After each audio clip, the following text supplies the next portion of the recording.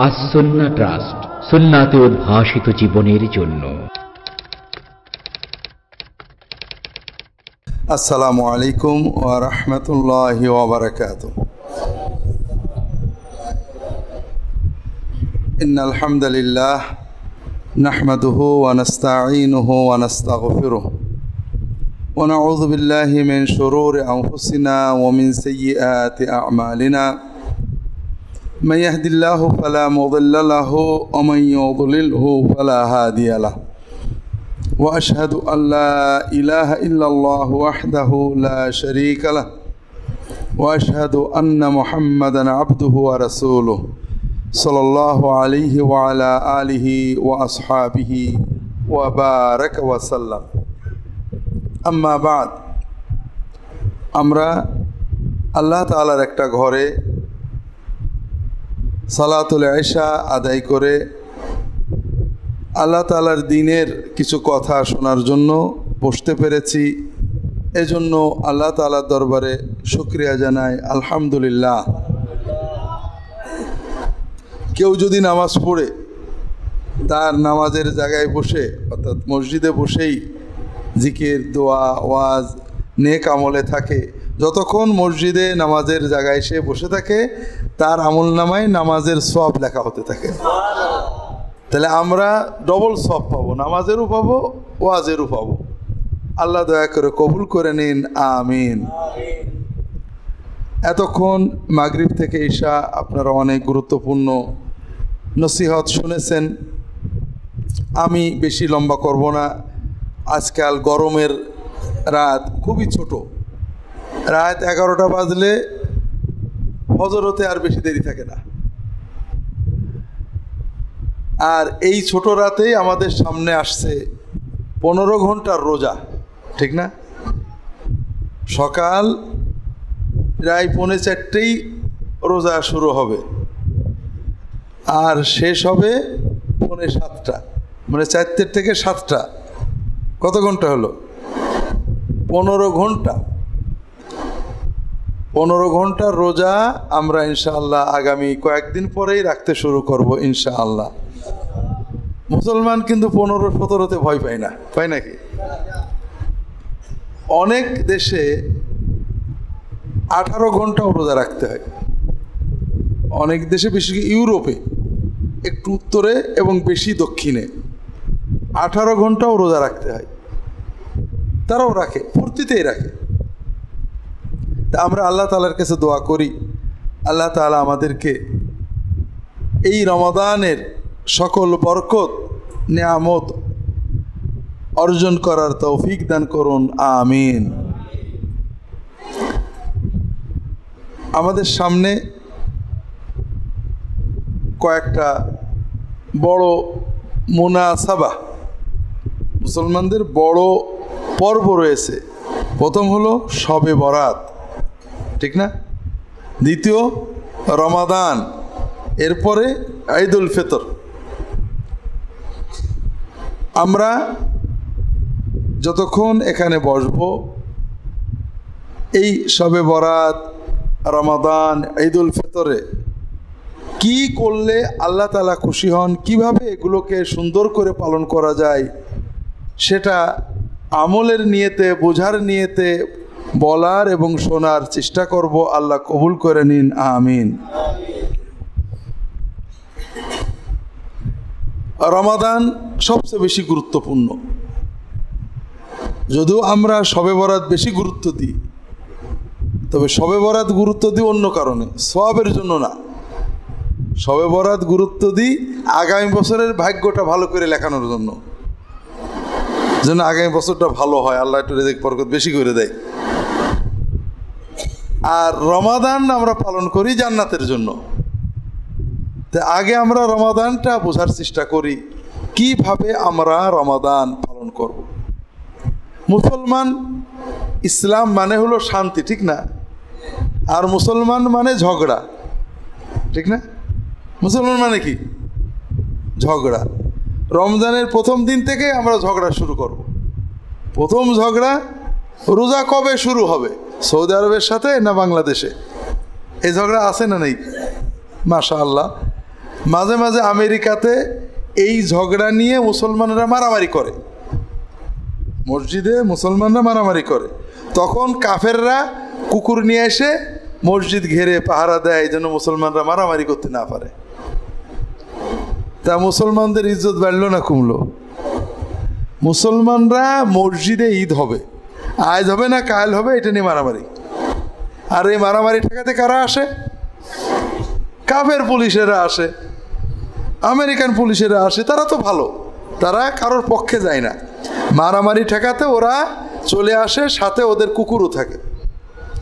ওরা এসে মসজিদ ঘিরে ফেলে, সবাইকে আলাদা করে দেয়, কুকুরগুলোর সাথে সাথে থাকে, মানে ওদের সাথে পাহারা দেয়। কি সুন্দর কথা না? মুসলমানদের মারামারি ঠেকাতে আমেরিকানদের কুত্তা চলে আসে। তাহলে মুসলমান কত ঝগড়া প্রিয়, চিন্তা করে দেখেন।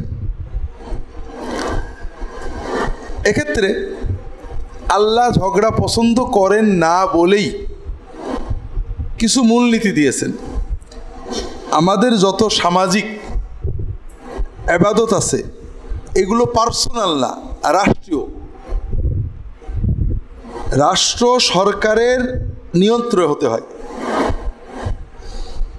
কাজেই রাষ্ট্র সরকার প্রশাসনের বাইরে যার যার মতো ঈদ করা যায় না, যার যার মতো হজ করা যায় না, যার যার মতো রোজা রাখা যায় না, এগুলো নাজায়েজ, হারাম।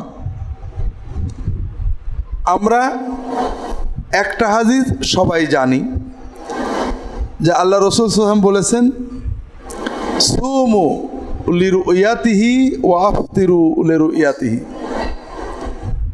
তোমরা চাঁদ দেখে রোজা রাখবে, চাঁদ দেখে ঈদুল ফিতর করবে। আমরা চিন্তা করি যে একজন চাঁদ দেখলে আমরা সবাই রোজা রেখে ফেলবো। কথাটা তা না। চাঁদ দেখলে রোজা রাখা যায় না। চাঁদ দেখে সরকারের কাছে সাক্ষী দিতে হয়। সরকারের ম্যাজিস্ট্রেট, চাঁদ দেখা কমিটি, সরকারের প্রধান সাক্ষী দিতে হবে। সরকার যদি সাক্ষ্য অ্যাকসেপ্ট করে, গ্রহণ করে এবং ঘোষণা দেয় যে চাঁদ দেখা হয়েছে, তাহলেই রোজা হবে। একজন লোক নিজে চোখে চাঁদ দেখেছে, আর কেউ দেখিনি, সাক্ষী দিল, সরকার নিল না, ম্যাজিস্ট্রেট নিল না, চাঁদ দেখা কমিটি নিল না। তারা শুনে বুঝে বলল যে না, এর সাক্ষ্য গ্রহণযোগ্য না। তাহলে কেউ ঈদ করবে না, ওই যে দেখেছে সেও ঈদ করতে পারবে না। কাজেই সুমু লিরুয়াতিহি ওয়া আফতিরু লিরুয়াতিহি, এই যে কথাটা যে তোমরা চাঁদ দেখে রোজা রাখো এবং চাঁদ দেখে ঈদুল ফিতর করো, এটার সাথে আরও কিছু হাদিস আছে। সেগুলো না জেনে আমরা মনে করি সৌদি আরবে অথবা আর্জেন্টিনা অথবা কোথাও চাঁদ দেখা গেলেই আমাদের রোজা রাখতে হবে। কথাটা ঠিক না। কারণ অন্য হাদিসে রাসূলুল্লাহ সাল্লাল্লাহু আলাইহি ওয়াসাল্লাম বলছেন, আল ফিতরু ইয়াওমা আফতারান নাস ওয়াল আদহা ইয়াওমা ইযাহিন নাস ওফি বাদিল আহাদিস ওর রিওয়ায়াত আল ফিতরু ইয়াওমা আফতারাল ইমাম ওয়াল আদহা ইয়াওমা ইযাহিল ইমাম। যেদিন সকল মানুষ ঈদ করবে সেই দিনে ঈদ, যখন সকল মানুষ রোজা করবে সেই দিনে রোজা। যেদিন রাষ্ট্রপ্রধান ঈদ করবে সেই দিনে ঈদ, যেদিন রাষ্ট্রপ্রধান রোজা রাখবে সেই দিনে রোজা। কাজেই সারা বিশ্বে একদিনে ঈদ করব, এই অজুহাতে একই দেশে দুই দিনে ঈদ করা ভালো কাজ হলো না খারাপ কাজ হলো? মুসলমানদের ঐক্য নষ্ট করা হলো। মুসলমানদের ভিতরে ঐক্য মহব্বত বজায় রাখা আল্লাহর হুকুম, ফরজ। ওয়াতাসিমু বিহাবলিল্লাহি জামিআন, তোমরা আল্লাহর রজ্জুকে একেবারে দলহীনভাবে ঐক্যবদ্ধভাবে ধরে রাখো। কাজে ঐক্য রক্ষা করা ফরজ।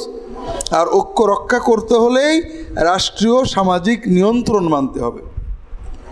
কাজেই আমরা যে দেশে বাস করি সেই দেশে সরকার প্রশাসন যেদিনে চাঁদ দেখার ঘোষণা দেবেন সেই দিনে রোজা রাখতে হবে।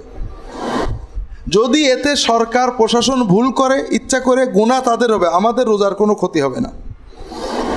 আয়েশা রাদিয়াল্লাহু তাআলা আনহার কাছে একজন তাবি এসেছেন মাসরুর, হজের দিনে 9 জিলহজ, রোজা নেই। আয়েশা বললেন, মাসরুরকে একটু ছাতু গুলায় দাও, নাস্তা দাও, মেহমানদারি করো। ওনার খাদেমদের বললেন। মাসরুর বলল যে আজকে তো রোজা রাখা উচিত, কিন্তু বর্তমানে এজিদের দলের সরকার ভালো ছিল না খারাপ ছিল? ভালো ছিল না খারাপ ছিল? খারাপ ছিল। তো এই যে উমাইয়া সরকার, এজিদের বংশের সরকার, এরা চাঁদ দেখা কি সঠিক বলেছে না ভুল বলেছে? আজকে কি 10 তারিখ না 9 তারিখ? আমার সন্দেহ 9 তারিখে রোজা রাখা সুন্নত, আর 10 তারিখে রোজা রাখা, বলতে পারলেন না? 10 তারিখ জিলহজ মাসের 10 তারিখ, কুরবানির ঈদের মাসের 10 তারিখে কি হয়? সেই দিনে রোজা রাখা কি? হ্যাঁ, মাশাআল্লাহ, বুঝতে পেরেছেন তো? মাসরুর বলছে যে এই যে এজিদের বংশের সরকার ঘোষণা দিয়েছে আজকে 9 তারিখ, কিন্তু আমার সন্দেহ হচ্ছে ওরা ভুল ঘোষণা দিয়েছে, আজকে হয়তো 10 তারিখ। তো 10 তারিখ হলে রোজা রাখা কি? আমি এই ভয়তে রোজাটা রাখিনি। আয়েশা রাদিয়াল্লাহু তাআলা আনহা বকা দিয়েছেন, বলে তোমারও তো চিন্তার দরকার কি? যেদিন সবাই ঈদ করবে ওই দিন ঈদ, যেদিন রাষ্ট্রপ্রধান ঈদ করবে ওই দিন ঈদ, রাসূল সাল্লাল্লাহু আলাইহি ওয়াসাল্লাম বলেছেন। কাজেই অত গভীরে যে খুসাই খুসাই সব বের করা তোমার দরকার নেই। সরকার যদি ভুল ঘোষণা দেয় অনিচ্ছা করে কোনো সমস্যা নেই, ইচ্ছা করে ঘোষণা দেয় তা গুনাহ তার হবে। আমাদের নামাজ, রোজা, ঈদের, হজের কোনো ক্ষতি হবে না। কথা বুঝতে পেরেছেন? পানি আছে, পানির ভিতরে মোতাওয়াল্লিরা নাপাক আছে, ফেলিনি, আপনি জানেন না, আল্লাহ নামাজ নেবে না? নেবে না? নেবে না? আপনার দায়িত্ব, পানি পাক দেখেছেন, ওযু করেছেন, আল্লাহ নামাজ নেবে। যদি কমিটি মোতাওয়াল্লি জেনে নাপাক রাখে, তাদের ঘাড়ে সব বোঝা পড়বে, আর না জানলে কারোর ঘাড়ে পড়বে না। কাজেই আপনাকে খুঁজে খুঁজে 15 জনকে জিজ্ঞাসা, হ্যাঁ ভাই পানিটা পাক আছে তো, মোতাওয়াল্লি ভালো তো, ও কোন দলকারে ভাই, এগুলো খোঁজার দরকার আছে? না না, এগুলো আমাদের আল্লাহ দায়িত্ব দেননি। তাহলে প্রথম কথা, আমাকে অনেকে প্রশ্ন করে যে হুজুর, এই যে রাসূলুল্লাহ সাল্লাল্লাহু আলাইহি ওয়াসাল্লামের যুগে সারা দেশে একবারে ঈদ হতো, এখন আমরা যে এক এক দেশে এক একবার ঈদ করছি, কোথায় পেলাম? প্রথমে মিথ্যা কথা। রাসূলুল্লাহ সাল্লাল্লাহু আলাইহি ওয়াসাল্লামের যুগে সারা দেশে একদিনে ঈদ হতো, এই কথা কোথাও নেই। মনে করেন রমজানের চাঁদ দেখার 1 মাস পরে ঈদ হয়। রাসূলুল্লাহ সাল্লাল্লাহু আলাইহি ওয়াসাল্লাম কোথাও মদিনায় চাঁদ দেখে মক্কায়, তায়েফে, মনে করেন খাইবারে অথবা বাহরাইনে লোক পাঠাননি যে ভাই চাঁদ দেখা গেছে অত তারিখে, তোমরা এত তারিখে ঈদ করবা, পাঠাননি। কুরবানির ঈদ চাঁদ দেখার কয়দিন পরে হয়? 10 দিন।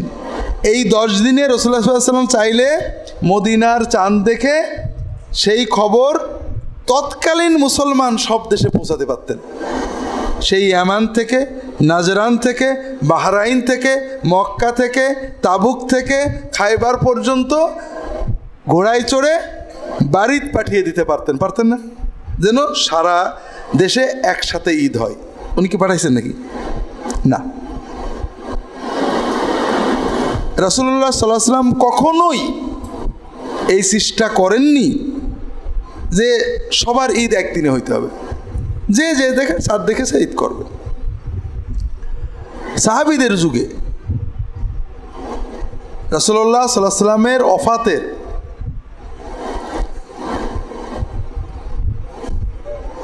40 বছর পরে মুআবিয়া রাদিয়াল্লাহু তাআলা আনহুর যুগে আব্দুল্লাহ ইবনে আব্বাস রাদিয়াল্লাহু তাআলা আনহু সিরিয়ায় লোক পাঠালেন। মদিনা শরীফ থেকে কোথায় পাঠালেন? দামেস্কে, যেখানে এখন যুদ্ধ হয়, আপনারা শোনেন, বেশি দূর না, কয়েকশো কিলো দূরে। ওখান থেকে লোক আসলো, আবদুল্লাহ আপনার আব্বা জিজ্ঞেস করলেন রমজানের ভিতরে যে তোমরা দামেশকে সিরিয়ায় রোজা শুরু করেছো কবে? বললো যে অমুক দিনে। মদিনায় একদিন পরে। ঈদ হয়ে গেল, সিরিয়ার 30 দিন পুড়ে গেল, এরা তার পরের দিন ঈদ করলো। ওই লোকটা বলল যে রাষ্ট্রপ্রধান আমিরুল মুমিনিন মুআবিয়া রাদিয়াল্লাহু তাআলা আনহু চাঁদ দেখেছেন একদিন আগে, আপনি একদিন পরে ঈদ করছেন, এটা কেমন হলো? 2 দেশে 2 দিনে ঈদ, মাত্র কয়েকশো কিলো দূর। তখন আব্দুল্লাহ ইবনে আব্বাস রাদিয়াল্লাহু তাআলা বলেন, হা কাদা আমারানা রাসূলুল্লাহ সাল্লাল্লাহু আলাইহি ওয়াসাল্লাম আমাদের এরকমই আদেশ করেছেন যে প্রত্যেক দেশের মানুষ তাদের দেশের চাঁদ দেখে রোজা রাখবে, এর ঈদ করবে, এর জন্য ব্যস্ত হওয়ার কিছু নেই। এই যে 2 দিনে রোজা ঈদ হলো, এতে কোনো খারাপ হলো, আমাদের সবে কদর নষ্ট হলো, ঈদ হলো না, রোজা, কোনো সাহাবীরা চিন্তা করেননি। সাহাবীরা বেশি বুজুর্গ ছিলেন না আমরা বেশি বুজুর্গ? সাহাবীরা যেটা নিয়ে টেনশন করলেন না, আমাদের এত টেনশন হবে কেন? এই জন্য ভাইরা, এই যে মজার মজার চটকদার কথা, এগুলো আমাদের দরকার নেই, এগুলো আলেমরা বুঝবে। আমরা নির্ভর করব রাসূল হাদিসের উপরে। যেদিন দেশের সব মানুষ রোজা রাখবে, যেদিন রাষ্ট্রপ্রধান রোজার ঘোষণা দেবে, আমরা সেই দিন রোজা রাখবো। যেদিন রাষ্ট্রপ্রধান চাঁদ দেখে ঈদ দেখার ঘোষণা দেবে, সেই দিন করব। কথা বুঝতে পেরেছেন? সেই সরকার ভালো মন্দ আমাদের করার দরকার নেই। সরকার কখনো ভালো হবে মন্দ হবে, সে এজিদের সরকার হলেও যা, ওমর ইবনে আবদুল্লাহদের সরকার হলেও তাই। কথা বুঝতে পেরেছেন? তাহলে প্রথম ঝগড়া গেল নাকি? মুসলমান মানেই ঝগড়া, আর রোজা মানেই ঝগড়া, ঝগড়া মানেই মারামারি, মারামারি মানেই খুনোখুনি। আমাদের ঝিনাইদহের পাশেই চুয়াডাঙ্গা জেলার আলমডাঙ্গা থানায়, আপনাদের সুখবর দিই, দেখেন আপনারা রমজানে শহীদ হতে পারেন কিনা। আলমডাঙ্গা থানায় একজন মুসলমান শহীদ হয়ে গিয়েছেন। কি জন্য বলবো? জোরে আমিন আর আস্তে আমিন নিয়ে মারামারি করে। আপনারা হয়তো জিজ্ঞেস করবেন যে হুজুর, এই যে শহীদ হলো, এ কোন দলের? যদি জোরে আমিন দলের হয় তাহলে আস্তে আমিনরা বলবে যে ঠিক হয়, দিছি একটা শেষ করে। আর যে আস্তে আমিনের লোক মরে, তাহলে জোরে আমিনের বলে ঠিক হয়, দিছি একটা শেষ করে। কিন্তু আমি মনে করি যে আমরা সবাই ঠকে গেলাম। একজন মানুষ অকারণে খুন হলো, একজন মুসলমান অকারণে খুন হলো, একজন নামাজি মুসলমান অকারণে খুন হলো, শহীদ হয়নি।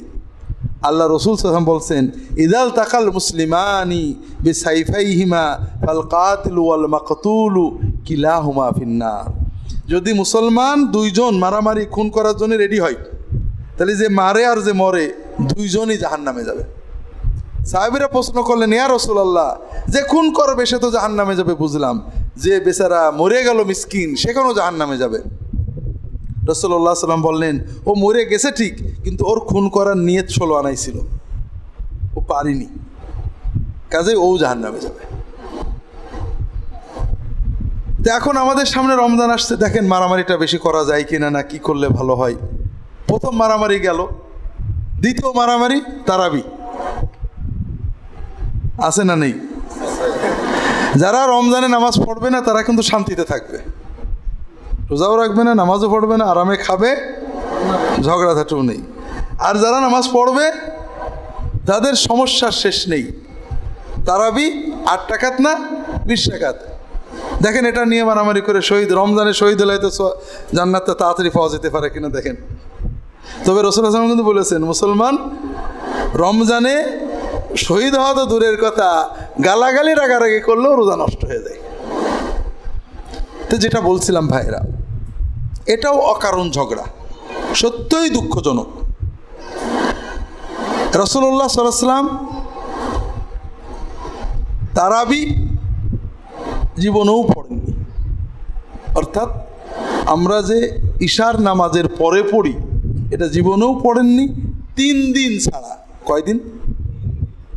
বাকি সময়ে উনি 12 মাসই পড়তেন, ঈশার পরে না। রাত্রে ঘুমিয়ে উঠে রাত 12টা 1টার সময় উঠতেন, উঠে প্রতি রাতেই কখনো 2 রাকাত, কখনো 4 রাকাত, কখনো 6 রাকাত, কখনো 8 রাকাত এবং বেতের, কখনো 10 রাকাত, কখনো 12 রাকাত এবং বেতের, কথা বুঝতে পেরেছেন, পড়তেন। তবে রাকাত কম হতো বেশি হতো, কখনো 2, কখনো 4, কখনো 6, কখনো 8, কখনো 10, কখনো 12, কিন্তু একটা জিনিস কম বেশি হতো না, সেটা হলো সময়। রাসূলুল্লাহ সাল্লাল্লাহু আলাইহি ওয়াসাল্লাম জীবনে কখনো 3-4 ঘন্টার কম কিয়ামুল লাইল করেননি। রমাদানে রাসূলুল্লাহ সাল্লাল্লাহু আলাইহি ওয়াসাল্লাম 3 দিন জামাতে কিয়ামুল লাইল করেছেন, 23-এর রাত, 25-এর রাত, 27-এর রাত। 23-এর রাত্রে ঈশার পরে উনি কিয়ামুল লাইল লাগালেন। এই রাত মনে করেন 11টা পর্যন্ত। শীতকাল হলে একটু বেশি, আমরা গরমকারই ধরলাম। এখন ঈশা কয়টা? 9টায় হয়ে গেল। 9টা থেকে 11টা কয় ঘন্টা হলো? 2 ঘন্টা মাত্র, বা 3 ঘন্টা এইরকম। হাদিসে তো ঘন্টা নেই।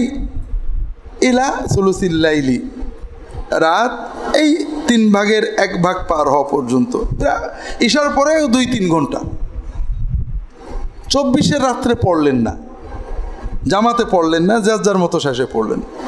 25-এর রাত্রে পড়লেন ইলা শাতরিল লাইলি, অর্ধেক রাত, মানে 12টা পর্যন্ত, মানে 3 থেকে 4 ঘন্টা। 26-এর রাত্রে জামাতে পড়লেন না, 27-এর রাত্রে জামাতে পড়লেন হাত্তা খাশিনা আইয়াফুতানাল ফালাহ। উনি পড়লেন পড়লেন পড়লেন পড়লেন পড়লেন পড়লেন, শেষে সাহাবী বলছেন আমাদের ভয় হলো আমরা বোধহয় সেহেরি খাইতে পারবো না। তাহলে কয়টা পর্যন্ত? মিনিমাম 3টে পর্যন্ত। তাহলে প্রথম রাত্রে কয় ঘন্টা? মিনিমাম 2 ঘন্টা। দ্বিতীয় রাত্রে কয় ঘন্টা? মিনিমাম। আর তৃতীয় রাত্রে 9টা থেকে 3টে পর্যন্ত কয় ঘন্টা হলো? 6 ঘন্টা। এই 3 দিনে কয় রাকাত পড়েছেন কোনো সহিহ হাদিস নেই, কিন্তু কয় ঘন্টা পড়েছেন সহিহ হাদিস। তাহলে তারাবির নামাজ কিন্তু রাকাত না, তারাবির নামাজ ঘন্টা। অনেকে আমাকে জিজ্ঞেস করেন হুজুর তারাবির নামাজ কয় রাকাত? বললাম যে 4 ঘন্টা। আমরা সবাই ফাঁকিবাজ। আমরা 20 রাকাত পড়ি। ওমরে রাদিয়াল্লাহু তাআলা আনহু জামানায় আমরা 20 রাকাত পড়ছি, ঠিক না? মুসলমানরা 20, এটা সহিহ হাদিস। কিন্তু আমরা অর্ধেক সত্য কথা বলি, বাকি অর্ধেক বলি না। বাকি অর্ধেক হলো ওমর রাদিয়াল্লাহু তাআলা আনহুর জামানায় মুসলমানরা এই যে তারাবি 20 রাকাত পড়েছেন, 4, 5, এমনকি 9 ঘন্টা পর্যন্ত পড়েছেন। 4 ঘন্টার কম তারা তারাবি পড়েছেন, এরকম পাওয়া যায় না।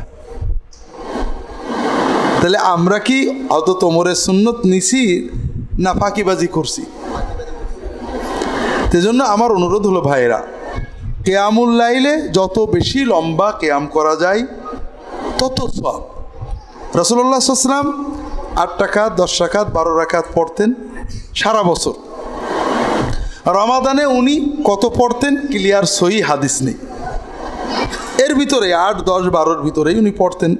তবে উনি মিনিমাম 3, 4, 5, 6, 7, 6 এরকম ঘন্টা উনি পড়তেন। সাহাবায়ে কেরাম 20 রাকাত পড়েছেন, 8 রাকাত পড়েছেন, উভয় হাদিস সহিহ। তবে 20ই পড়েন আর 8ই পড়েন, 4-5 ঘন্টার কম কখনো পড়েননি। আমরা রাকাত নিয়ে ঝগড়া না করি, চেষ্টা করি যত বেশি সম্ভব দাঁড়িয়ে দাঁড়িয়ে কোরআন শোনা যায়। আমরা তারাবির নামাজে কি কি অন্যায় করি? আল্লাহ রাসূল সাল্লাল্লাহু আলাইহি ওয়াসাল্লাম বলছেন, মান কামা রমাদানা ঈমানান ওয়া ইহতিসাবান গুফিরা লাহু মা তাকাদ্দামা মিন যামবি। রমাদানের কিয়ামুল লাইল, রাতের নামাজ যদি কেউ পড়ে ঈমানের সাথে, আল্লাহর কাছে সওয়াব নেওয়ার ইখলাসের সাথে, আল্লাহ তার পূর্ববর্তী সকল গুনাহ মাফ করে দেবেন। অন্য হাদিসে আসছে রুব্বা কাইমিন লাইসা লাহু মিন কিয়ামিহি ইল্লা আস-সাহার, অনেক লোক কিয়ামুল লাইল অথবা তারাবি পড়বে, রাত জেগে নামাজ পড়বে, কিন্তু তার লাভ হবে নিট লাভ, ঘুম কামাই করা, আর কোনো সওয়াব পাবে না। আপনারা কোন দলে যেতে চান? আগের দলে, লাভের দলে। এক দলের লাভ হলো শুধু কষ্ট করা, রাত জাগা। আর এক দলের লাভ হলো সকল গুনাহ মাফ। কোন লাভে যাবেন? হ্যাঁ, সকল গুনাহ মাফে যেতে গেলে একটু সচেতন হতে হবে। আমরা কিন্তু খুবই অন্যায় কাজ করি। আমি বেশি লম্বা বলবো না, অল্প সময়ে কথা বলবো। প্রথম কথা হলো ভাইরা, ইশার নামাজ জামাতে পড়া ওয়াজিব। কোনো মুসলমান যদি 5 ওয়াক্ত ফরজ নামাজের কোনো নামাজ ওজর ছাড়া ঘরে পড়ে, তাহলে নামাজ ফরজ আদায় হবে ইনশাআল্লাহ, তবে একটা কবিরা গুনাহ আমলনামায় লেখা হবে। বরং হাদিসে আসছে যদি কেউ আজান শোনে আর মসজিদে না যায় ওজর ছাড়া, তার নামাজই হবে না। ওজর কি? ওজর খুব সিম্পল, দুটো। একটা হলো শরীরের অসুস্থতা, মসজিদ পর্যন্ত যাওয়ার ক্ষমতা নেই। আর একটা হলো ভয়, অর্থাৎ রাস্তায় বেরোলে চুরি ডাকাতি হইতে পারে, নিরাপত্তা নেই, অথবা আপনি যেখানে আছেন মালটা পাহারা দেওয়ার মতো কেউ নেই, দোকানে তালা দেওয়ারও উপায় নেই। আপনি যদি মালটা রেখে যান, মালটা মানুষ চুরি করে নিতে পারে। ভয় এবং অসুস্থতা, এই দুটো জিনিস বাদে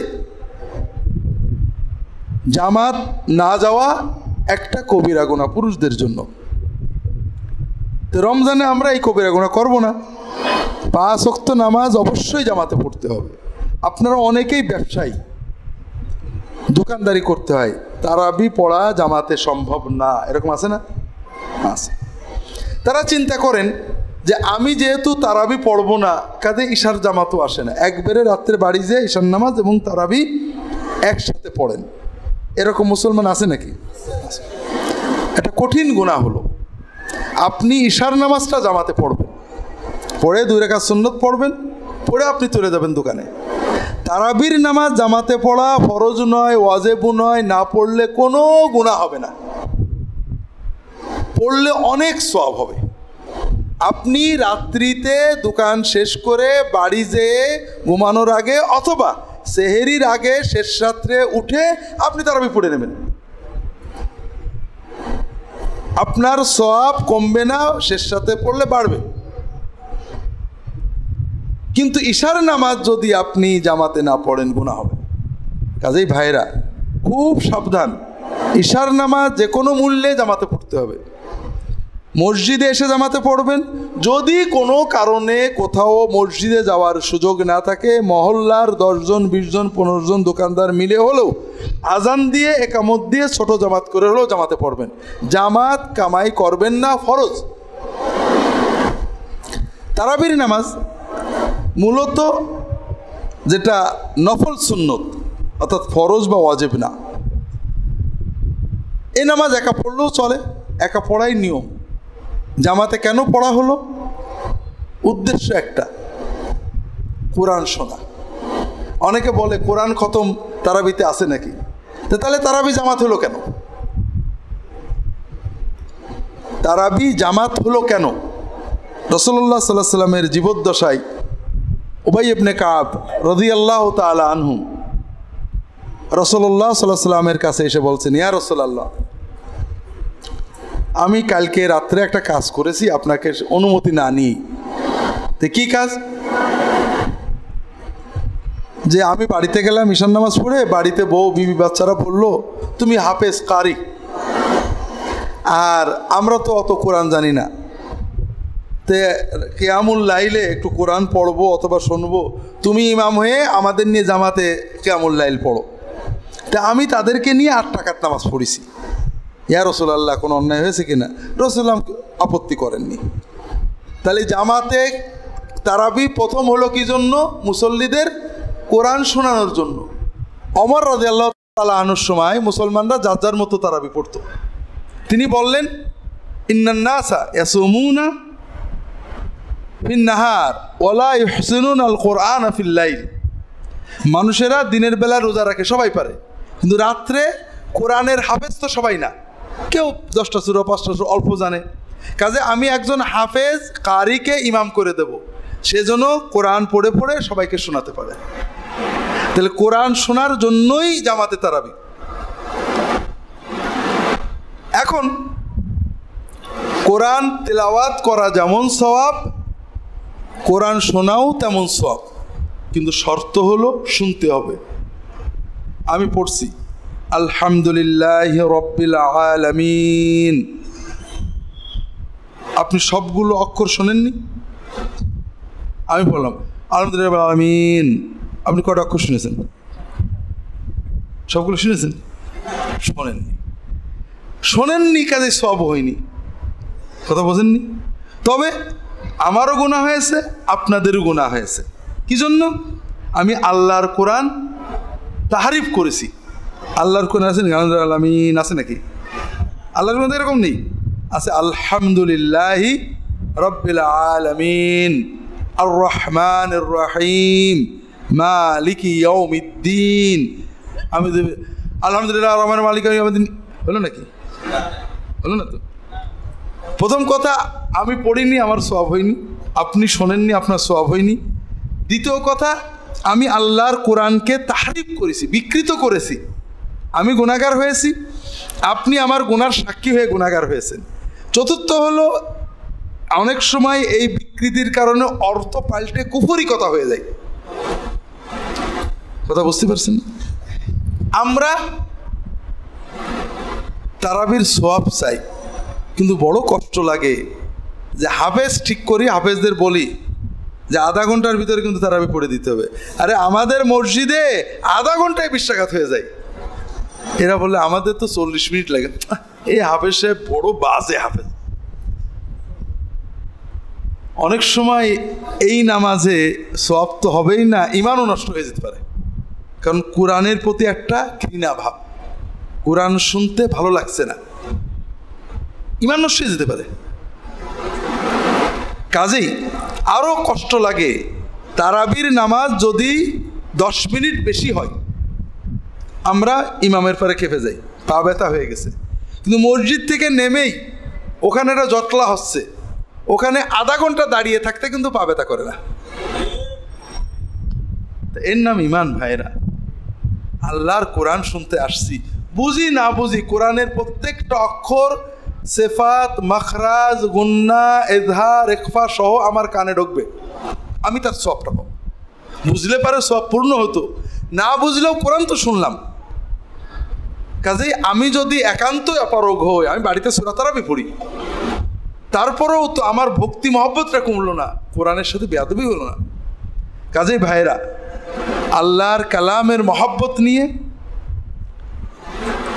হাফেজদেরকে অনুরোধ করবেন, হাফেজ সাহেব 10 মিনিট বেশি লাগুক, সুন্দর করে সহি সুন্নত পদ্ধতিতে তেলাওয়াত করে খতম তারাবি করতে, 20 রাকাত পড়তে সর্বোচ্চ 1 ঘন্টা লাগে, সর্বোচ্চ। আর তাড়াহুড়ো করে পড়লে সর্বোচ্চ 40 মিনিটে পড়া যায়। কয় মিনিট বেঁচল? 20 মিনিট। এটা কোনো সময় ভাই? আল্লাহু আকবার। এই 20 মিনিটের জন্য আমি ইমান নষ্ট করে ফেললাম, কোরআনের সাথে বেয়াদবি করলাম, কোরআনের পরে বিরক্ত হয়ে গেলাম। কেন ইমাম এত জোর করছে? আল্লাহ দেখছে না যে আমার বান্দা কোরআনের পরে বিরক্ত? আল্লাহু আকবার। সৌদি আরবে মক্কা শরীফের মসজিদে হারাম, মদিনা শরীফের মসজিদে নববী, এই দুটোতে 20 রাকাত তারাবি হয়। বাকি অধিকাংশ মসজিদে 8 রাকাত হয়, কোনো কোনো মসজিদে 20 রাকাত হয়। তবে সৌদি আরবের মুসলমানদের ইমান বড় দুর্বল, মারামারি জান না। কথা বুঝতে পেরেছেন? আমাদের ইমান কি? 20 রাকাত মার ঘুষি, 8 রাকাত মার ঘুষি, তোর নামাজই হয়নি, তোর ইমানই নেই। সৌদি আরবের মুসলমানদের ইমান বড় দুর্বল, 8ও আছে, 20ও আছে, কেউ হাত ধুলে নামাজ পড়ছে, কেউ হাত বুকে, কেউ নাভিতে, কেউ কারোর কোনো গায়ে কোনো জ্বালা নেই। ইমান তো একটু জ্বলবে, তো খুশি মারতে হবে না, ইমানের কোনো জ্বালাই নেই ওদের ভিতরে, তবে আকীদার ব্যাপারে খুব শক্ত। তো যেটা বলছিলাম, ওখানে 20ও আছে 8ও আছে, 8 বেশি 20 কম। আমাদের রিয়াদে উম্মুল হামাম নামে একটা জায়গা আছে, সেখানে কিং খালেদ মস্ক, জামেউল মালিক খালেদ, খুব বড় একটা মসজিদ। সেই মসজিদের ইমাম সাহেব 20 রাকাত পড়েন, তাও আবার খুব ধীরে ধীরে, তাও আবার রুকু সেজদা খুব লম্বা করে। 20 রাকাত নামাজ পড়তে 1.5 ঘন্টারও বেশি লাগে, 2 ঘন্টাও হয়ে যায়। এই মসজিদে নামাজ পড়ার জন্য রিয়াদের আশেপাশে 100-125 কিলো দূর থেকে, ঢাকার রাস্তা তো না, 100 কিলো আসতে 40 মিনিট লাগে, কথা বুঝতে পারেননি? 100-125 কিলো দূর থেকে ইফতার করার পরে যুবকেরা, কারা এদের মতো 15, 20, 25, 30 বছরের যুবকেরা গাড়ি দিয়ে চলে আসে। কোথায় যাচ্ছ? ওই উম্মুল হামামের মসজিদে তারাবি পড়ব।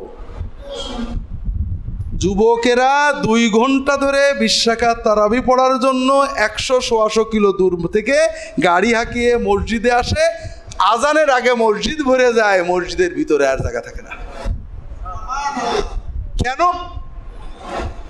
ওই নামাজে দাঁড়িয়ে কোরআন পড়েন আর ইমাম সাহেব কাঁদেন, যুবকেরাও কাঁদে, সেজদায় যে লম্বা সেজদা করে কাঁদে, যুবকেরাও কাঁদে। এই যে আল্লাহর কাছে কোরআন শুনে কান্দা, নামাজের সেজদায় যে দোয়া করে কান্দা, এই কান্নার মজা পাওয়ার জন্য যুবকেরা ইফতার করে 100 কিলো দূর থেকে গাড়ি চালিয়ে মসজিদে এসে বসে থাকে। পারে, যুবকেরা সব পারে, শুধু মজাটা পাইতে হবে। কাজেই আমরা একটু সুন্দর করে তারাবি পড়ি না,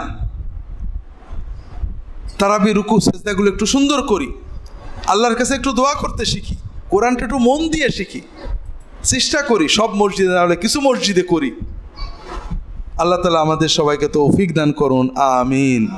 অন্তত কোরআনের সাথে বেয়াদবি না করি, অন্তত মাখরাজ সিফাত সব সহি করে অন্তত কোরআনটা তেলাওয়াত যেন হয়, এইভাবে কোরআন। সৌদি আরবে হারামাইনে তারাবি আপনারা দেখেন, দ্রুতই পড়েন, খুব স্লো না, কিন্তু সহি পড়েন, সুন্দর করে পড়ে চলেছেন, কি সুন্দর শোনা যায়, প্রত্যেকটা অক্ষর শব্দ কানে ঢোকে। তা আমরা চেষ্টা করব, সবাইকে অনুরোধ করি ভাইরা, কিয়ামুল লাইল তারাবির উদ্দেশ্য রাকাত গণনা নয়, আল্লাহর কোরআনটা মহব্বতের সাথে পড়া অথবা শোনা। এটা যত সুন্দর হবে, যত বেশি হবে। সাহাবে কেরাম ওমর রাদিয়াল্লাহু তাআলা আনহু যুগে এবং পরে রমাদানে কখনো 3 খতম করতেন, কখনো 2 খতম করতেন, কখনো 1 খতম করতেন, কিন্তু তাদের তারাবির লেংথ 4-5 ঘন্টার কম কখনো ছিল না। তা আমরা 4-5 ঘন্টা নাই পারলাম, অন্তত 1-1.5 ঘন্টা তারাবি পড়ি। আর যদি একান্তই না পারি, আমি ঘরে সূরা তারাবি পড়ি, সূরাগুলো পড়ি, রুকু সেজদাগুলো লম্বা করি, সেজদায় যে বেশি বেশি তাসবিহ তাহলিল করি, আল্লাহর কাছে দোয়া করি, তাহলেও তো অন্তত আল্লাহর সাথে মনোযোগ দিয়ে নামাজটা পড়লাম। কিন্তু তাই বলে তারাবি নামাজ পড়ার নামে শুধু হাত পা ব্যথা করলাম, তাব হলো, গম কামাই হলো, আল্লাহর কাছে কিছুই হলো না, এই পর্যায়ে যেন আমরা না যাই। ঝগড়া আরও আছে, তো ঝগড়া থাক, এখন আমাদের ঝগড়াবিহীন কিছু আমল শিখতে হবে। রমাদানের যখন রোজা আসে, আমরা রোজা রাখি, আল্লাহ তৌফিক দেন, বাংলাদেশের মানুষ এখনও রোজাকে মহব্বত করে। পাশে আমাদের পাশে রোজা রাখে না এমন মানুষ আছে না নেই? আছে। আমরা যে নিয়ত করি যে আমরা প্রত্যেকে এই পুরো রমজানে অন্তত একজন বেরোজাদারকে রোজাদার বানাবো, সম্ভব না? সম্ভব ভাইরা। আমরা মানুষদের ঘৃণা করি, ও রোজা রাখে না, একদম খারাপ। কেন খারাপ? ও খারাপ, ওর খারাপের জন্য আমরাও কিন্তু অনেক দায়ী। ওর কাছে যাইনি আমরা, ভাই রোজা, ও মনে করে রোজা রাখা কঠিন, ভাই একটা দিন রেখে দেখো না ভাই, আমরা তো রাখি, কষ্ট হবে না ইনশাআল্লাহ, রাখো। চেষ্টা করবেন, বোঝান, তাকে মসজিদে আনেন, সিয়ামে আনেন। আমরা অনেক কিছু জুড়ে ফেলি। তারাবির দোয়া জানে না, তাই তারাবি পড়ে না, আছে না নেই? আর তারাবি পড়ে রোজা রেখে কি হবে? রোজাও রাখে না। অনেক ভুল ধারণা আমাদের আছে। তারাবির কোনো দোয়া রাসূলুল্লাহ সাল্লাল্লাহু আলাইহি ওয়াসাল্লাম সাহাবীরা শেখাননি, আমাদের ইমামরা শেখাননি। 4 রাকাত পর পর তারা বিশ্রাম করতেন। কেন? 4 রাকাত পড়তে আধা ঘন্টা লাগতো, পা ব্যথা হয়ে যেত, এই জন্য একটু বিশ্রাম করতেন। আমাদের 4 রাকাত পড়তে কত ঘন্টা লাগে? আধা ঘন্টাতে 20 রাকাতে শেষ হয়ে যায়। আমরা ভণ্ডামি বিশ্রাম করি, তারা অরিজিনাল বিশ্রাম করে। 4 রাকাত পড়তে আধা ঘন্টা, তারও বেশিও লাগতো, 1 ঘন্টাও লাগতো। কারণ 20 রাকাত পড়তেন, মাঝে মাঝে এমন হতো যে সেহরি ধরা কষ্ট হয়ে যেত। তার মানে 8-9 ঘন্টা। 20 রাকাতে যদি 8 ঘন্টা লাগে, তাহলে 4 রাকাতে কয় ঘন্টা লাগে? হ্যাঁ, 4 রাকাতে 2 ঘন্টা, 4 রাকাতে 2 ঘন্টা, 4 রাকাতে 2 ঘন্টা, 4 রাকাতে 2 ঘন্টা। তো 2 ঘন্টা ধরে 1 ঘন্টা ধরে যদি 4 রাকাত নামাজ পড়া যায়, তাহলে পা ব্যথা হয় না? তারা কিছুক্ষণ হাত পা ছেড়িয়ে বসতেন। এইটাকে বলা হতো তারবিহা, সাহাবীদের যুগের শেষে, তাবেঈনদের যুগে। আর আমরা 4 থেকে 6 মিনিটে 4 রাকাত পড়ে আবার বসে থাকি। এই বসার সময়ে কোনো মাসনুন সুন্নত জিকির নেই। আপনি তাসবিহ তাহলিল করতে পারেন, বসতে পারেন, নাও বসতে পারেন। কাজেই আমরা যে দোয়াগুলো পড়ি, এটা আমাদের কোনো প্রাচীন কোনো মাযহাবের, হানাফি, শাফিঈ, মালিকি, হাম্বলি, হাদিস, কোরআন কোথাও নেই। পরের যুগের কোন আলেম এগুলো লিখেছেন। আপনারা তাসবিহ তাহলিল, দরুদ শরীফ পড়েন, সুবহানাল্লাহ, আলহামদুলিল্লাহ, আল্লাহু আকবার, কোরআন শরীফ তেলাওয়াত করেন, যে কোনোটা করতে পারেন। যাই করেন, এইটা পারে না বলে তারাবি পড়বে না, আর তারাবি পড়লে না বলে রোজা রাখবে না, এরকম মুসলমান এখনো বাংলাদেশে আছে। কাজেই তাদেরকে বোঝাতে হবে যে রোজা হলো আল্লাহর বড় মহব্বতের ইবাদত। আপনি তারাবি না পড়লেও রোজা হবে, তারাবি মোটে পড়বেন না তাও রোজা হবে। আপনি নামাজগুলো জামাতে পড়েন, রোজাটা রাখেন। অনেক মানুষ রোজা রাখে, নামাজ পড়ে না, এরকম আছে নাকি? আছে। আমরা তার কিসের রোজা? তো রোজা হইল না, হইল তো না, আমার কি হইল না বোঝানোর দায়িত্ব না হওয়ানোর চেষ্টা করার দায়িত্ব? হ্যাঁ, তাকে বোঝান যে ভাই তুই 15 ঘন্টা কষ্ট করলি একটা ফরজ কাজের জন্য, আর 15টা মিনিট কষ্ট করবি, তোর 5টা ফরজ আদায় হয়ে যাবে, ঠিক না? 15 ঘন্টা কি প্রচণ্ড কষ্ট করলো। নামাজ যে কত মজার জিনিস, এবং নামাজ ওর জিনিস। ও আল্লাহর কাছে সেজদা করবে, আল্লাহর বেলায়েত পাবে, আর কেউ না। ও আল্লাহর ওলি হবে, ওর দোয়া আল্লাহ কবুল করবে। নামাজ সহজ, অনেকে নামাজ পড়ে না, রোজা রাখা সহজ, সকাল থেকে রাত পর্যন্ত না খেয়ে আছে রোজা। কিন্তু নামাজ এইটা লাগে সেইটা লাগে, ওযু, গোসল, 19-20 খুঁটি নাটি, কোনটা হবে না আর নামাজ হবে না। হুজুর এইটা করেছি, নামাজ হবে। হুজুর ওইটা আছে, নামাজ হবে। আল্লাহ তাআলা নামাজের নিয়ম দিয়েছেন, কিন্তু সব ছাড় আছে। না বুঝে অন্যায় হয়েছে, মাপ আছে। পারেন না, মাপ আছে। কাজেই বান্দা সাধ্যের ভিতরে হাজিরা দেবে। ঠিক আছে, তুমি সূরা কেরাত জানো না, রমজানে শিখতে থাকো, শুধু নামাজে দাঁড়াই থাকবা, কিচ্ছু পড়বা না, তাতেও তুমি 16 আনা সওয়াব পেয়ে যাবা। তাকে শিখাতে হবে। কাজেই আমরা রমাদানে চেষ্টা করব আমাদের আশেপাশের ভাইরা যারা আছে, তারা যদি জান্নাতে যান, তাহলে তো আমাদের জান্নাতের সুবিধাগুলো কমে যাবে, ঠিক না? জায়গা কম পড়ে যাবে না? হ্যাঁ, তাহলে আমরা চেষ্টা করব আমাদের ভাইদেরকে নিয়ে জান্নাতে যাব। তারা যদি নাও শোনেন আমার কথা, 5 বার বলবো। একজন বলছে, হুজুর, একজনের অনেক বললাম নামাজের কথা, তার একই কথা, হুজুর যতই বুঝান আমি নামাজ পড়বো না। তাই বললাম, তার পা ধরায় ধরবেন যে ভাই অন্তত একবার মসজিদে চল, আমার খুব নিয়ত যে তোকে মসজিদে নিয়ে আমি আল্লাহর কাছে একটু সওয়াব নেব, ভাই আমার বঞ্চিত করিস নে। বলতে থাকেন, আসবে ইনশাআল্লাহ। নামাজটা যে তার, আমার না। সে নামাজ পড়লে আমার কোনো লাভ নেই, তার লাভ। এটা যখন সে বুঝবে, নামাজটা পড়বে। দ্বিতীয় হলো ভাইরা, রোজা রাখা মানে, আমরা যারা রোজা রাখি না তাদের কথা বললাম, তাদের দাওয়াত দিতে হবে। রোজা রাখেন, নামাজ পড়ে না, দাওয়াত দিতে হবে। রাগ করে না, আদর করে বুঝায়। আমরা যারা রোজা রাখি, রোজা মানে কি? আমরা মনে করি রোজা মানে নেগেটিভ, চুপ করে না খেয়ে না দিয়ে বসে থাকা। না, রোজা মানে হলো আল্লাহ যেটা হারাম করেছেন সেটা তো বাদ দেবই, এমনকি আল্লাহ যেটা হালাল করেছেন ওটাও বাদ দেব। আমার হালাল টাকায় কেনা, আমার আব্বার টাকায় কেনা ম্যাঙ্গো জুস ঠান্ডা করে, পেপসি ঠান্ডা করে ফ্রিজে আছে, প্রচণ্ড পিপাসায় বুক ফেটে যাচ্ছে, একেবারে জুন মাসের 25 তারিখ বিকেল 3টে বাজে, সহ্য হচ্ছে না, ঘরে কেউ নেই, খেয়ে ফেললেও কেউ দেখবে না। খাবেন নাকি? কেন? আল্লাহ দেখবে। তাহলে আল্লাহকে খুশি করতে আমি হালাল জিনিসটা খাইলাম না, তবে হারাম খাবো তো নাকি? হ্যাঁ, তাহলে কি রোজা হলো নাকি? যেন 12 মাস হারাম না খাই, এই জন্য 1 মাস হারামও খাবো না, হালালও খাবো না, এর নাম হলো রোজা। ঠিক না? কাজেই আমরা যদি রমাদানে আমরা রোজা রাখলাম, পানাহার, স্ত্রীর সাথে সম্পর্ক বন্ধ রাখলাম, এগুলো হালাল, আমরা অফ করে দিলাম। কিন্তু আল্লাহ যেগুলো স্থায়ী হারাম করেছেন, মিথ্যা কথা বলা হালাল না হারাম? ঘুষ, সুদ, ওজনে কম দেওয়া, ভেজাল দেওয়া, ফাঁকি দেওয়া, গালাগালি দেওয়া, আমি এগুলো সব করলাম, তাহলে কি রোজা হলো? এই জন্য তারাবির মতো রোজাদারদেরও রাসূলুল্লাহ সাল্লাল্লাহু আলাইহি ওয়াসাল্লাম 2 ভাগ করেছেন।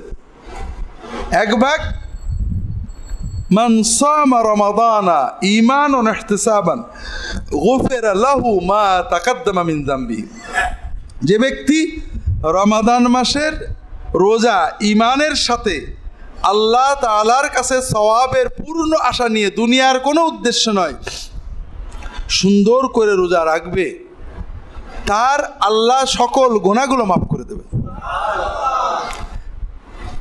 আবার বলেছেন মাল্লাম ইয়াদা কাওলা যুরি ওয়াল আমালা বিহি ফালাইসা লিল্লাহি হাজাতুন আইয়াদা তাআমাহু ওয়া শারাবাহু।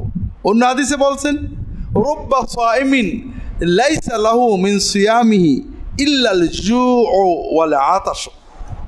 অনেক রোজাদার আছে যাদের রোজার নিট লাভ হলো পিপাসায় কষ্ট করা, ক্ষুধায় কষ্ট করা। আপনি কোন দলে যেতে চান? এক দলের লাভ হলো ক্ষুধা আর পিপাসা, আর এক দলের লাভ হলো মাগফিরাত এবং সওয়াব।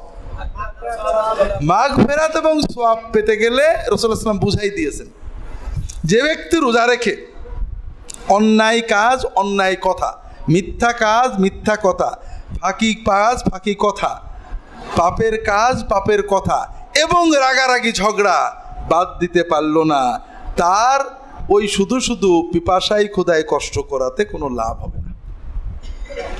রোজা রেখে সব হারাম বাদ দিতে হবে, তবে কিছু হারাম রোজা রেখে আরও মজা লাগে। ডায়াবেটিস হলে মিষ্টির লোভ বেড়ে যায়, আমার ডায়াবেটিস, মিষ্টির খুব লোভ, হ্যাঁ, অন্য কিছু লোভ সামলাতে পারে, মিষ্টির লোভ সামলানো যায় না। আর রোজা রাখলে সব লোভ সামলানো যায়, ঝগড়ার লোভ সামলানো যায় না। রোজা রেখে জুন মাসের রোজা, জুলাইয়ের রোজা, মেজাজ তিরিক্ষে, যে লোক আগে রাগ করতো না সেও রমজানে রাগ করে, ঠিক না? আর এজন্যই রাসূলুল্লাহ সাল্লাল্লাহু আলাইহি ওয়াসাল্লাম আগে এটা বলেছে, আস-সাওমু জুন্নাহ, রোজা হলো ঢাল, ঢালটা ব্যবহার করবা কিভাবে? রোজা থেকে ফাইদা কানা ইয়াউমু সাওমি আহাদিকুম ফালা ইয়াফসুক ওয়ালা ইয়ারফুস, রোজা রাখলে কোনো বাজে, অশ্লীল, অশালীন, অশোভন, নারী কটিত এই সমস্ত কথা মুখ দিয়ে বের করবে না, এবং কোনো বাজে কথা, ঝগড়া কথা, গালির কথা মুখ দিয়ে বের করবে না। ফাইন সাব্বাহু আহাদুন আও কাতালাহু, কেউ গায়ে পড়ে গাল দিয়েছে, ঝগড়া করেছে, রাগ করেছে, নিজে তো রাগা যাবেই না। রোজা রেখে আমাদের কি হয়? ভালো কথা হয়, মেজাজ গরম হয়ে যায়, ঠিক না? ওটা তো করা যাবেই না। একজন এমন কথা বলেছে যাতে রাগ একেবারে মরা মানুষও রেগে যায়, এরকম কথা, তাতেও রাগা যাবে না। আইন সাব্বাহু আহাদুন, কেউ গাল দিয়েছে, আও কাতালাহু, মারামারি করতে চলে এসে মায়ের দিয়েছে, ফালিয়াকুল ইন্নী মুরউন সাইম, তখনও রাগা যাবে না, বলতে হবে আমি রোজা আছি ভাই, সরি ভাই আমি রোজা আছি, আমি মাপ চাচ্ছি, আপনার সাথে ঝগড়া করবো না। নিজের মনে নিজেকে বলতে হবে আমি রোজা আছি, প্রয়োজনে ওই লোককেও বলতে হবে আমি রোজা আছি, সরি। কিন্তু নিজেকে রাখতে দেওয়া যাবে না। এক রমজান করেন, দেখবেন শাওয়াল থেকে আপনি অন্য মানুষ হয়ে গেছেন, আপনি সত্যিকারের মুত্তাকি হয়ে গেছেন। কারণ আমাদের যত পাপ তার মূল হলো ধৈর্যহীনতা। ধৈর্যহীন, সবর মানে কি? সবর মানে আপনি প্রি প্ল্যান থাকবেন, আপনি রিয়াকশনে যাবেন না। রাগ মানে রিয়াকশন, লোভ মানে রিয়াকশন, হতাশা মানে রিয়াকশন। আপনার একজন আপনজনের ক্ষতি হয়েছে, মারা গেছে, আপনি হতাশ হয়ে গেছেন, মানে আপনি রিয়াক্টেড। ওইটা দেখে আপনি আপনার ভিতরে একটা অ্যাকশন আসছে, সেটা কান ক্রন্দন অথবা ফিট হয়ে যাওয়া। একজন আপনাকে বাজে কথা বলেছে, আপনি রেগে গেছেন, এটা রিয়াকশন, ওর অ্যাকশনে আপনি রিয়াকশন করেছেন। আপনার সামনে ঘুষ দিচ্ছে অথবা হারাম একটা জিনিস আছে, আপনি খেয়ে ফেললেন, অ্যাকশন হলো ঘুষ, রিয়াকশন হলো গ্রহণ করা। কথা বুঝতে পেরেছেন? সবর মানে হলো আপনি রিয়াকশন করবেন না, প্রো অ্যাকশন, আপনি আগের সিদ্ধান্তে চলবেন। ও যে অ্যাকশন চাচ্ছে আপনি সেটা করবেন না, আপনি যেটা আগের থেকে চেয়েছেন সেটা করবেন। আপনি যদি এই আত্মনিয়ন্ত্রণ আনতে পারেন, আপনি দুনিয়াতে যেখানে যাবেন, রাজনীতি, বিজনেস, ব্যবসা, বেলায়েত, আল্লাহর ওলি হবেন, সবচেয়ে বড় ওলি হবেন, ব্যবসা করবেন, সবচেয়ে বড় ব্যবসা হবেন, লেখাপড়া করবেন, সবচেয়ে বড় লেখাপড়া করবেন, পরিবার করবেন, সবচেয়ে ভালো স্বামী হবেন, বউ হবেন, সবচেয়ে বড় বউ হবেন, যদি আপনি এই প্রো অ্যাকশন অর্থাৎ আত্মনিয়ন্ত্রণ রমজানের মাধ্যমে শিখতে পারেন। যে কারোর কথাই তো রাখবো নাই, কেউ রাগিয়ে দিলেও আমাকে কন্ট্রোল করতে পারবো, আর এটা হলো রোজার হুকুম। আমরা যদি এটা না করি, রোজা রেখে ঝগড়াঝাটি করি, রোজা রেখে যে গুণাগুলো আমরা বেশি করি, এক হলো ঝগড়া, বউর সাথেও রাগি, স্বামীর সাথেও রাগি, কারণ মাথা তো গরম হয়ে আছে, একদিক খিদে ক্ষুধার কারণে মেজাজ গরম, আর একদিকে এমনি তো আবহাওয়া এখন গরম, মেজাজের গরম আবহাওয়ার গরম মিলে এমনি মেজাজ গরমই থাকে। বউয়ের মেজাজও গরম, স্বামীর মেজাজও গরম, সবার মেজাজ গরম। আর এই গরম মেজাজ কন্ট্রোল করতে যদি রমজানে পারেন, যে অনুভূতি দিয়ে, যে তাকওয়ার অনুভূতি দিয়ে প্রচণ্ড গলা একদম শুকানো কাঠ, ফ্রিজের ভিতরে একেবারে ঠান্ডা জুস আপনি খাননি, যে তাকওয়া দিয়ে, ওই তাকওয়া দিয়ে এই মেজাজটা যদি কন্ট্রোল করতে পারেন, তাহলে আপনি রোজার তাকওয়া অর্জন করলেন। কথা বুঝতে পেরেছেন? এটা আরো অনেক কথা আছে। রোজা রেখে আরেকটা কাজ আমরা বেশি করি, সেটা কি? এটা সবসময় করি। আমরা রোজা আছি, বাড়িতে জবাই করা হালাল গরুর ভুনা গোশত রান্না আছে, খাবো নাকি? রোজা অবস্থা খাবো, কিন্তু মরা গোশত খাই, সেটার নাম কি? গীবত। গীবত কি? আল্লাহ কোরআনে কি বলেছেন? গীবত হলো মরা ভাইয়ের গোশত খাওয়া। মরা ভাইয়ের গোশত খাচ্ছি, কিন্তু জবাই করা গরুর ভুনা গোশত খাচ্ছি না, রোজা হইল নাকি? কাজে রোজা অবস্থায় আর যাই করেন, গীবত থেকে আত্মরক্ষা করতে হবে, সব থেকেই করতে হবে। গীবত মানে আমার সামনে যে লোকটা নেই তার ব্যাপারে এমন কথা বলা যে কথাটা তার কানে গেলে কষ্ট লাগবে। কাজেই কারোর সমালোচনা তার অনুপস্থিতিতে করবেন না। মুসলমানের সমালোচনা করা মানে মুসলমানের উচিত নয় মানুষের কারোর সমালোচনা করা। আপনি কর্মের সমালোচনা করেন, ব্যক্তি তুলে সমালোচনা করতে হয় না।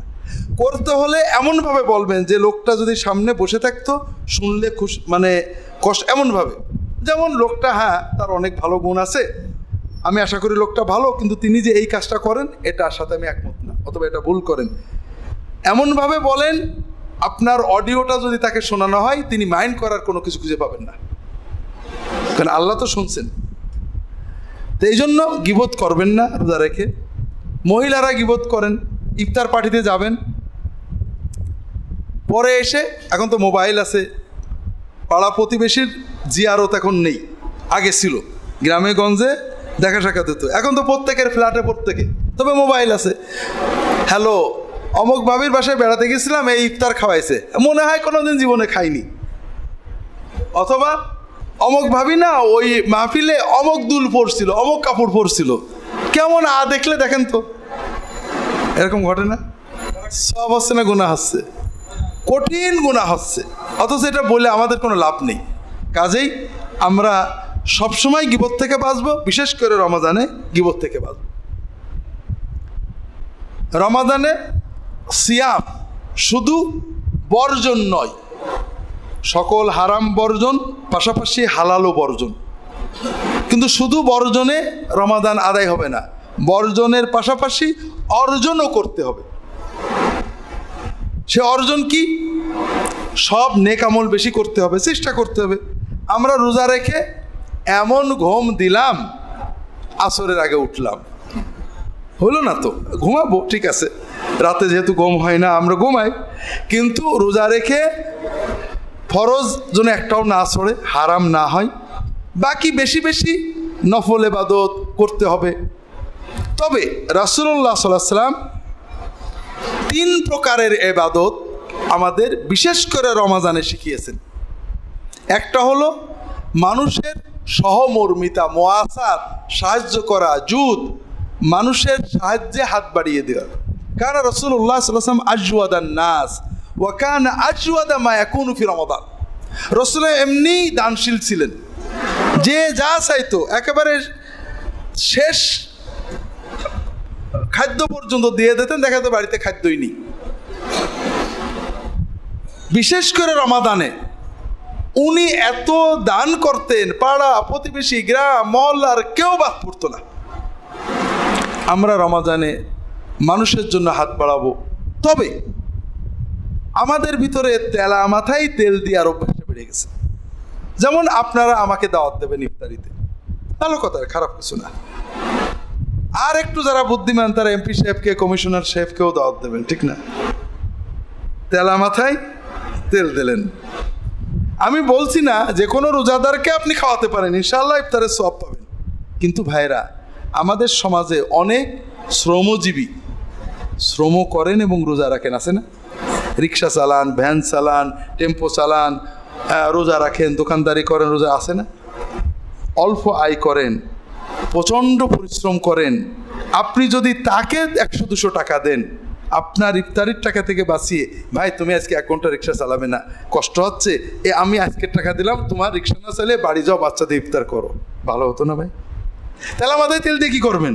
যদি সুযোগ থাকে এই ধরনের মানুষদের, যারা হাতও পাততে পারে না, আবার কষ্টও তাদেরকে ছাড়ে না, যারা হাত পাতে তাদের একরকম ভালোই আছে। অনেক ফকির আমাদের চেয়ে অনেক সচ্ছল, কারণ হাত পাতার অভ্যাস হলে এটা একটা বদ অভ্যাস হয়ে যায়, মোটামুটি ভালোই চলে। আমি বলছি না যে হাত পাতলে দেবেন না, আপনার ইচ্ছা, যে হাত পেঁচেছে দিতে পারেন, সব আছে। ইসলাম প্রয়োজনে চাইতে অনুমোদন করে, ভিক্ষাকে পেশা হিসেবে নিতে হারাম করেছে। কাজেই যদি কেউ ভিক্ষাকে পেশা হিসেবে নেয়, সে কঠিন গুনাহে নিমজ্জিত। এই নোংরা পেশা থেকে বাঁচানোর দায়িত্ব সমাজের, রাষ্ট্রের। আমরা জানি না কে সত্যবাদী কে মিথ্যাবাদী।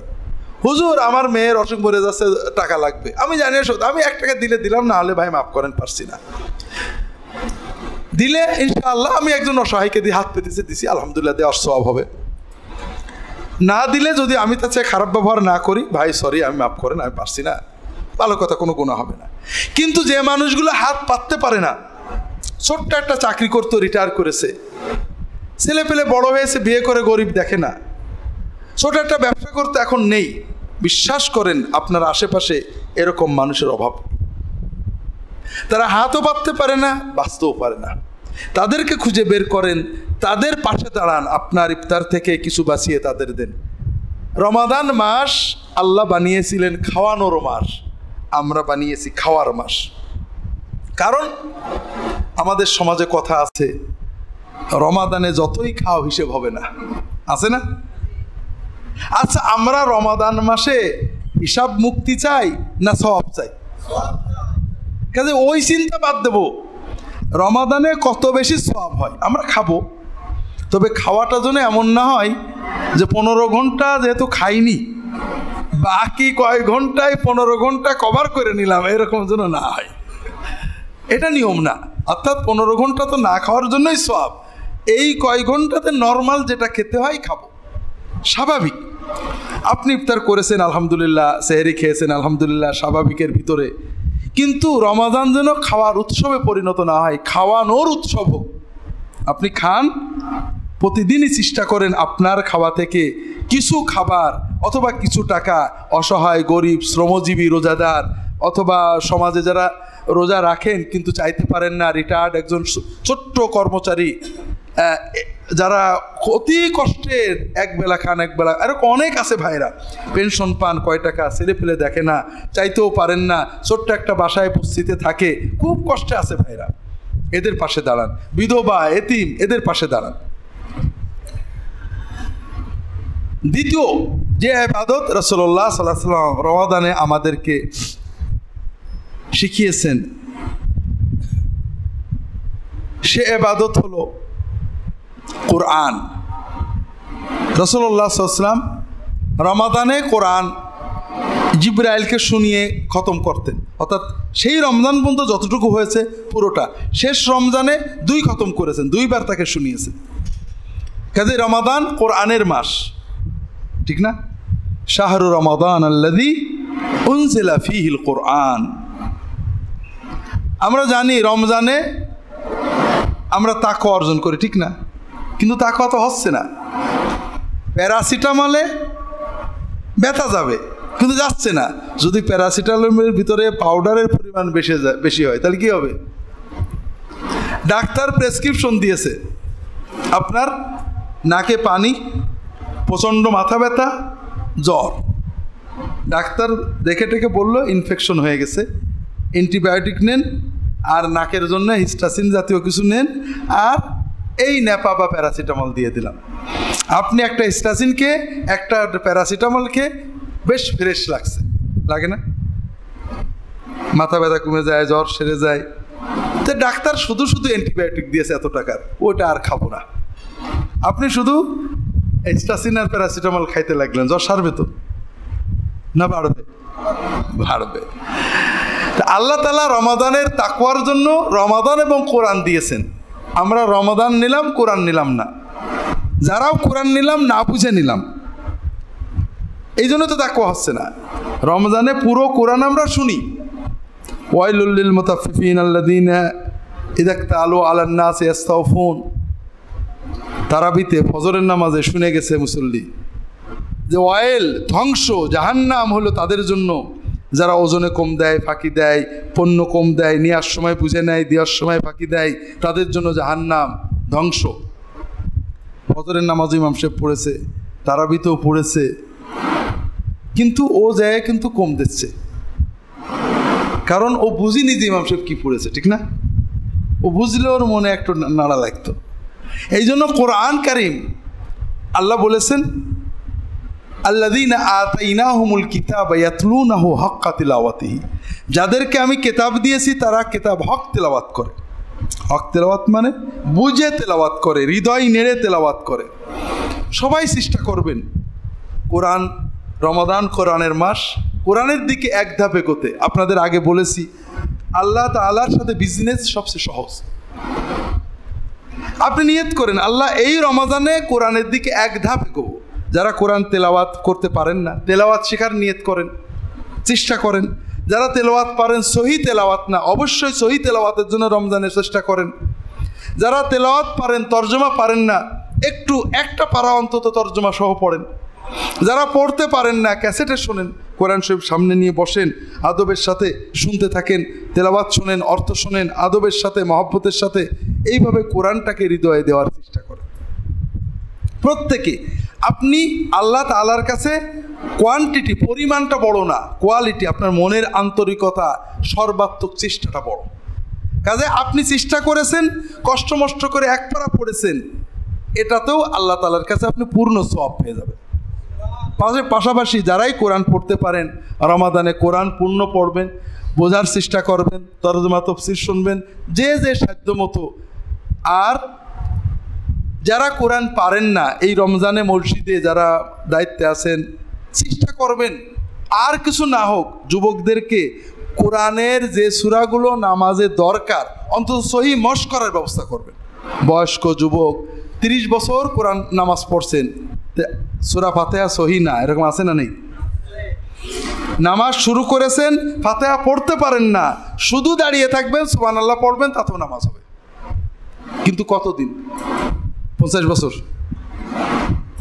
আল্লাহ দেখছেন না, আপনি সব করছেন, শুধু আল্লাহর কোরআনটা সহি শিখলেন না। আল্লাহ যদি কিয়ামতে জিজ্ঞেস করে ওজর দেবেন কি করে? কাজেই প্রতিদিন 10টা মিনিট সময় দেন, দেখবেন কয়েক মাসের ভিতরে আপনার সব সহি হয়ে গেছে। রমাদানে আপনারা দিনে হোক রাত্রে হোক প্রত্যেকে ইমানের তাগিদে চেষ্টা করবেন কোরআনের, আপনি 10টা সূরার ভিতরে এই রমজানে 3টে সূরা সহি মশ করে নেন, দেখবেন হয়ে যাবে। আল্লাহ তাআলা সবাইকে তৌফিক দান করুন, আমিন। রমাদানে ইফতারের সময়, রোজা অবস্থায় সময়ের দোয়া আল্লাহ কবুল করেন। আমরা মনে করি হুজুর দোয়া করলে বুঝি দোয়া, আপনি নিজের মনের আবেগে দোয়া করেন, কেউ দোয়া করলে শরীক হন, সমস্যা নেই। তবে দোয়া মানে আপনার মনের আবেগের দোয়া। দোয়া আল্লাহর সাথে বান্দার পার্সোনাল সম্পর্ক। মনের আবেগ দিয়ে নিজের জন্য দোয়া করবেন, মুসলমানদের জন্য দোয়া করবেন, উম্মতের জন্য দোয়া করবেন, রোজা অবস্থায় করবেন, রোজা ইফতারের সময়ে করবেন। সুন্নত দোয়াগুলো আছে আমার রাহে বেলায়েতে, রোজা কেন্দ্রিক সকল সুন্নত দোয়া আছে, যারা নিয়েছেন একটু মুখস্থ করে নেবেন।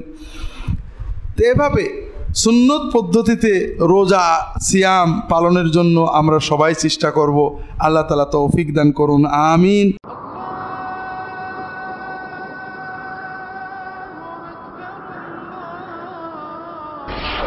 আস সুন্নাহ ট্রাস্ট, সুন্নাতে উদ্ভাসিত জীবনের জন্য।